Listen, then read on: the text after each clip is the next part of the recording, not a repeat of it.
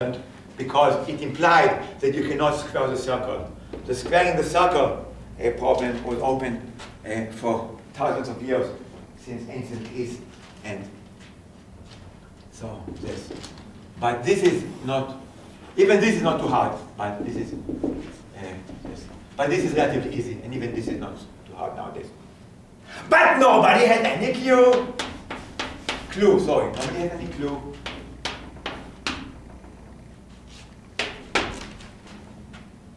I do have a clue. I'm sure that e plus pi is not irrational. Because why should it be? There are aleph real numbers, and there are only aleph 0 rational numbers. If you take a random real number and do the probability, it's a very small 0. So it's, I'm sure. Of course, it's possible to come up with two real numbers such that you add them up, you get a rational number. For example, e plus 1 is irrational, 1 minus e is irrational. So, but here you have an obvious good reason why this and this is rational. But here, e and pi are so far apart the definitions, so there's no reason to believe that it will make it. Yet nobody has any clue how to give a rigorous proof, or any proof for that matter, except this heuristic proof that I just gave you is extremely unlikely. Ditto for e times pi. It's wide open. You'll be super famous. It's not even a $1 million problem. It's probably much harder. That's why it didn't bother to prove that e times pi, to find what? To prove that e times pi. But it's an exercise for you to prove that it's not possible for both of them to be rational. So this is an exercise. At least one of them is rational. Other big open problems about irrationality are the values of the zeta function that I already mentioned in integer parts. So the so-called zeta2 has a nice formula in terms of pi, goes back to Euler. And since pi is transcendental, we know that this is not a rational number. And similarly, zeta of 2m is also times some Bernoulli numbers. I don't know. So also, it's well known and was known since Euler that these are not rational. But what about zeta 3? There's no nice formula in terms of pi or any known constants for zeta of 3. Of course, you can compute it on a computer. You have an infinite series. You can compute any decimal points, although it's very slow convergence. And nobody knew since Euler how to prove that this is irrational. Of course, once again, by heuristic reasons, it must have been irrational. There's no good reason why it should be rational. But it's a beautiful story. In 1977, Roger Apéry, who at the time was 62-year-old, and it's not like he had a great track record. He was somebody who was only teaching for many years, already had tenure. In France, you have tenure early, and there's no pressure to publish. So he just thought about this problem for 30 years and didn't publish anything. And then one day, he found an amazing proof that this is irrational. But this is just the tip of an iceberg. Zeta 5, forget it. Nobody has any clue. It's still wide open. Or for that matter, any zeta of an odd. So these are extremely hard problems to us today that nobody. So I recommend that we do it.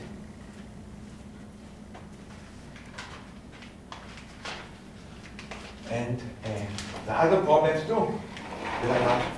And let me tell you, my own field is enumeration. And what's nice about enumeration, that you can extend it to a child. Doesn't mean that it's easy. So one area in which you have lots of open problems is pattern avoidance in permutation. You're welcome to go to Wikipedia and look for pattern avoidance. So of course you know the n factorial permutations altogether. For phonemic for example. By the way, Brian is an expert on pattern avoidance. Now here you have, okay, let's make a bigger one. If you have an occurrence of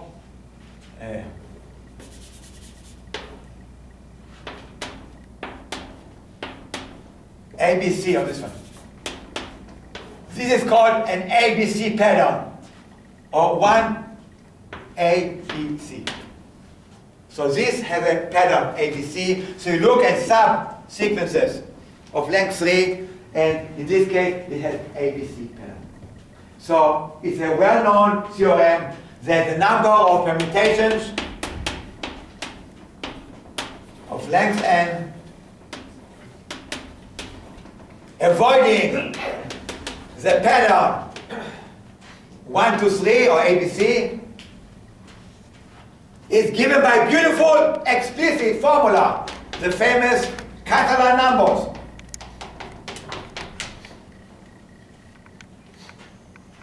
So, and similarly avoiding the pattern 1, 3, 2. And each of them imply trivially 3 to 1. So for patterns of length 3, it's easy and well known. Not trivial, but classical and easy. But now, what about patterns of length 4? The number of permutations of length n that avoid the pattern 1, 2, 3, 4, A, B, C, D. In other words, in how many ways can you arrange n people of n different heights such that you never have this pattern? So if you look at all the n choose 4 choices of taking A, B, C, and D, you never have the shortest guy being here, the second shortest here, and the third, and that's the tallest. How many are they? This is much harder, and in 1990, a mathematician, very smart one, Ira Gessel, proved it. Found a formula, a nice, not so nice, but a formula. In 1998, now what about the pattern? So it's 1, 2, 3, 4. 1, 2, 3, 4. Now for 1, 3, 4, 2, another very smart mathematician, Miklos Bonner, in 1997, found an explicit formula, not so nice, but an explicit, and you can compute with it very fast, for the pattern 1, 3, 4, 2. In other words, the number of permutations of length n such that you cannot find the pattern A, C, D, B. So if you look at all the places, you never ever have the occurrence of the pattern A is the smallest. So the smallest being here, the second smallest being here, the third smallest being here. How many are there? It's a natural problem, and there is a nice formula. But nobody, it's a wide open, and make you semi-famous in the community, you won't and make you super famous because it's only one field called enumeration. It's wide unknown. And the only known algorithms are exponential. So while this, you can easily compute the first 200 or even 1,000 terms of these sequences. This people only know up to 25 or 30. So that's another big open problem. I'll be very proud of you if you solve this. So it tells you these easily stated problems, and who knows, maybe you can prove it. Another class of amazingly easy to state problems come from Ramsey theory. And it's amazing. We should be really humble. We always pride ourselves. We do this, we do that, we prove these conjectures. So all these open problems that have been proved are nothing compared to those problems that are still open and are so easy to state. So once again, you have a party with n people. Who either love each other or hate each other. So you want to invite n people to a party. But you want to color the edges. So make them love or hate each other.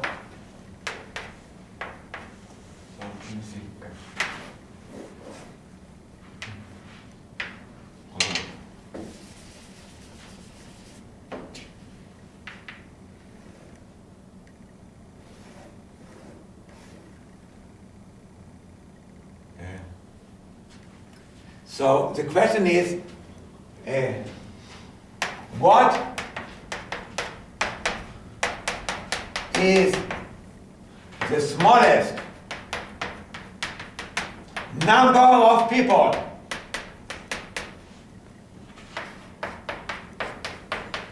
so you don't know beforehand whether they love each other or each other. You make a party and you want to guarantee it such that you are guaranteed every coloring of the edges, every relationship.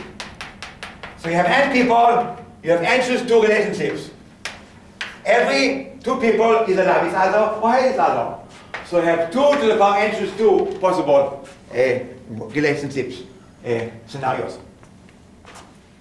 You want to invite the people, and you don't want to have a cliques. You don't like cliques. You don't want 3 people who love each other, who will just ignore everybody else, and you don't want 3 people who hate each other, who will mutually hate each other. You want to be more balanced. So the Ramsey number, Rn, is the smallest number of people n such that any possible relationship, or in graph theory terms, every coloring of the edges, you guaranteed to either have 3 people who love each other and 3 people who hate each other. Now for 3 it's an easy exercise. Not easy, it's a hard exercise for kids. So R equals 3 equals 6. So it's a nice brain teaser if you have 6 people and any choice of possibilities. So you have, of course, nowadays you can put it on a computer, look at each of them, and you guaranteed to have either 3 people who love each other, it's called a clique, or 3 people who hate each other. Now, the analogous problem for 4, R for 4,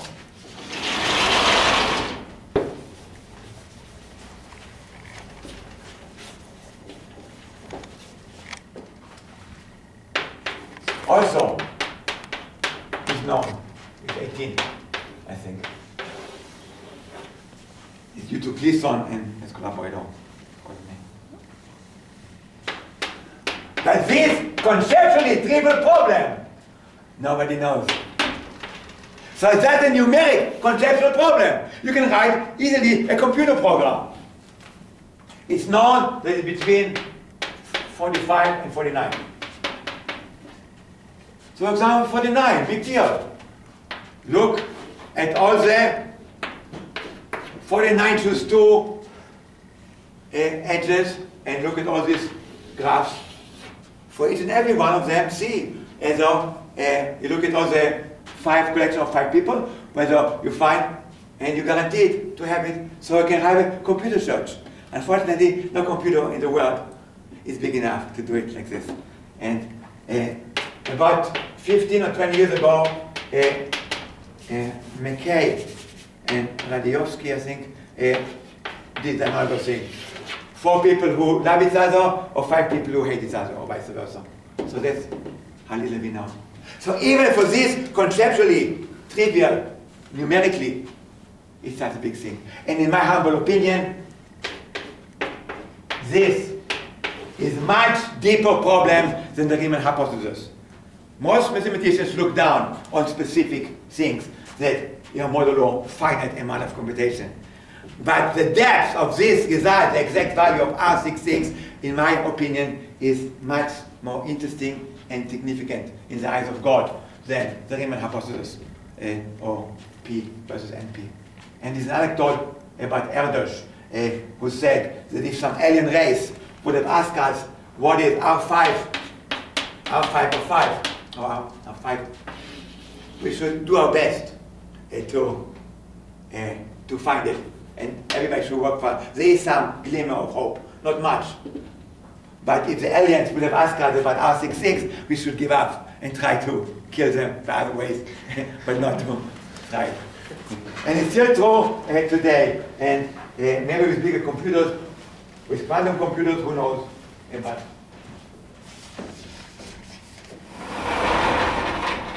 But for those pure mathematicians who think that all numerical specific problems are trivial, here is a challenge that nobody has any clue. And I know quite a few field analysts try very hard to prove it.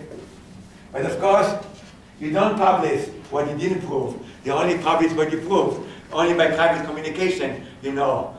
So if you know that a great smart guy tried very hard to prove a conjecture and failed, you know it's probably very hard. But then again, maybe you have an idea that he or she did not have.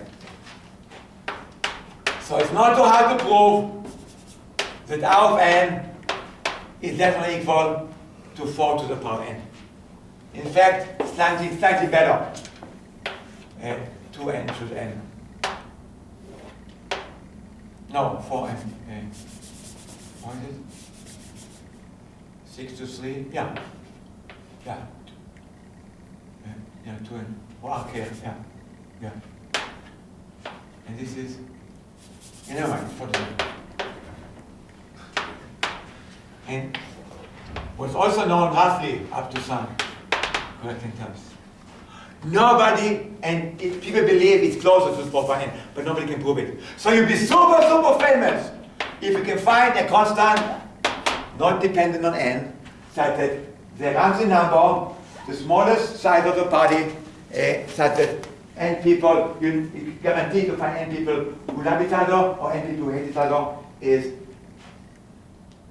3.999. Nobody has any clue how to prove this. This is probably also far from the truth. So good luck. And finally, let me conclude with my favorite open problem that I was dreaming to prove. And now I tend to believe that it is false. So now I have my hopes that it may be false. This is my absolute favorite. It's called the Jacobian conjecture. And once again, it's very easy to state. And nobody has any clue how to prove it. And if any of you can prove it, let me know. I'll be very proud of you. But please tell everybody that I told you about it the first time. Let's look at the function, a polynomial in one variable. For example, a plus bx plus cx squared. So it's a mapping from the real line to the real line. Question, can you go back? Of course, you can solve the quadratic equation and you can get an inverse mapping. There are two of them, but you have an inverse mapping to the quadratic equation. But it's not a polynomial. Question, under what conditions is a polynomial mapping from R1 to R1? The inverse is also a polynomial. Of course, if it's a linear expression, it's a affine linear expression, of course you can invert y plus ax plus b, So x equals y minus a over b. So if it's degree 1, then the inverse mapping is also polynomial. It's also easy exercise that is if and only if you have two polynomials and if you compose them you get the identity mapping, then let's take the derivative of both sides and use the chain rule. So we have f prime of gx times g prime of x equals 1.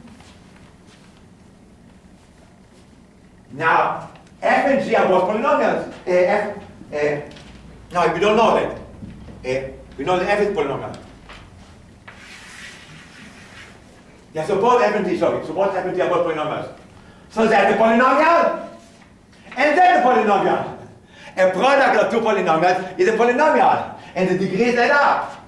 So since the degree of this polynomial in x is 0, and the degree of this is 0, this must have degree 0, and this must have degree 0. So g prime of x must be degree 0, so g of x is a linear mapping, and ditto f prime.